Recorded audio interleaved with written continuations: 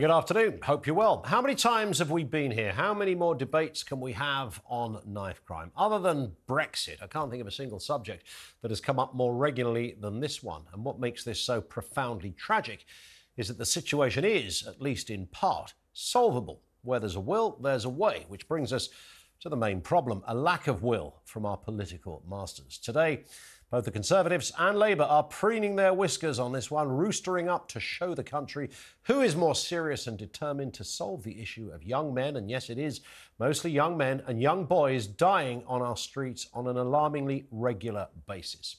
As we sit here now, I can think of half a dozen recent horrifying cases of young teens taking the lives of other teens. There are so many, it's easy to lose count. London has a particular problem, but this spreads throughout the country. Some of this will be down to gang culture, some of it revenge, but mostly, and just to compound the futility and tragedy, will be settling scores over minor grievances. Knife crime has risen in England and Wales, with almost 50,000 cases recorded in a year. There were 48,716 knife offences reported. That is up from last year by 5%. Now, the Tories say they will outlaw so-called zombie knives. It's a nice idea, but they actually already did this in 2016, and it came to nothing due to the way the laws were drafted. It allowed retailers to carry on selling. If you want to ban knives, Prime Minister, then ban them. Don't fudge around.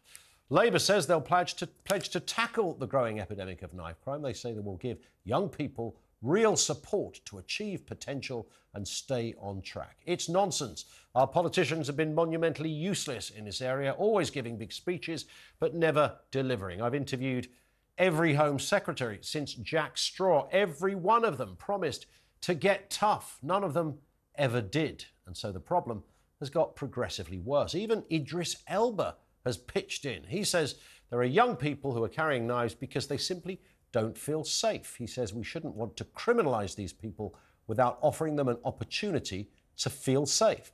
He argues that we need to think carefully about how we implement a ban on knives. With respect, and I admire that he's got involved in this, but it shouldn't fall to an actor to make these arguments. People will have their own views on what motivates a kid to walk around with a machete in their back pocket. But the starting point has to be a serious response to those caught carrying. Kids walk around with a sense of immunity. They aren't fazed or bothered.